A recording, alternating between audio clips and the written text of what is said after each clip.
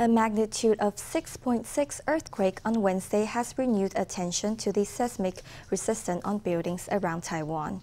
According to a former Central Weather Bureau official, buildings with fewer than 7 stories tend to be more damaged in bigger sudden jolts. But according to a civil engineer, the height of the building does not matter as much as its age, especially if it was built before building codes got stricter. Following Wednesday's 6.6 earthquake in Hualien, aftershocks continue to shake Taiwan. In a social media post on Friday, former Central Weather Bureau Director General Xing Zaiqin argued that buildings with up to 7 floors are more easily damaged in sudden strong earthquake. He compared the situation to small vessels in rough seas, which capsize more easily than larger vessels. But one civil engineer in Taipei says the size of the building is not the main factor to watch out for.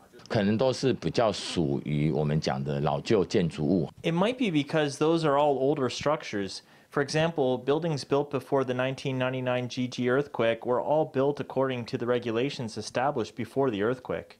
Back then, the regulations weren't as strict as they are now, so they are at a greater risk of damage from earthquakes. Commenting on Taipei specifically, the former CWB official said that since the city is in a basin where the geological makeup is weaker, the effect of earthquakes is amplified and their duration is lengthened.